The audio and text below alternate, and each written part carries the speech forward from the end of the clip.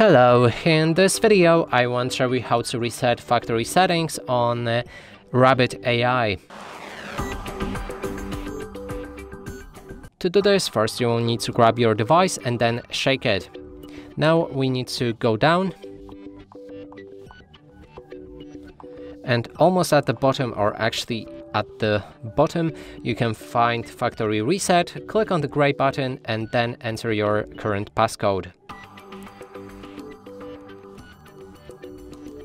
Confirm it, then go down to reset and hold the gray button until your device comes back to factory settings.